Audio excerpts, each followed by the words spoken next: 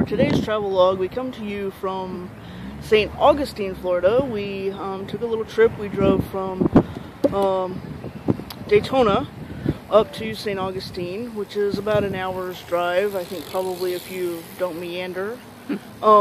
We went up the coast and stopped and goofed off on the beach for a while and stopped and watched some dolphins swimming in the water, and then we stopped for lunch at a place called the Funky Pelican, and which was right on the water, and we were able to watch the ocean while we ate. There was a nice pier there, a fishing pier, and it was all very nice. And now we've made our way all the way up to St. Augustine, and we're here at the Castillo San Marco, or did I get that right? I think so. Okay.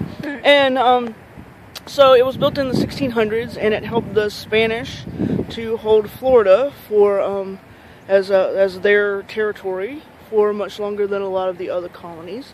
And it's really kind of cool. It's got you can see the cannons up on the wall, and it's got a really cool moat around it. I don't know if you can see the moat, but it's just really kind of neat.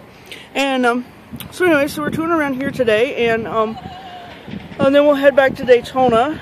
We're almost to the end of vacation, boo hiss, and we've enjoyed it immensely, and glad that you've come along for our journey. So I always feel like I should say star date somewhere in this when I'm giving my travel log, but this is video number 11, no, the number 12. So we're up to video 12, and today is Wednesday, and tomorrow, Thursday, we'll head back home. So thanks for joining us.